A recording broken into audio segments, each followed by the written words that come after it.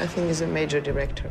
I always thought, from the very beginning, when I saw Turkish Delight, I was very young, and this was my first encounter with his work, and I never thought at that time that one day I would be able to work with him. I think he has a devastating sense of humor as well, and all his movies are very complex, very deep.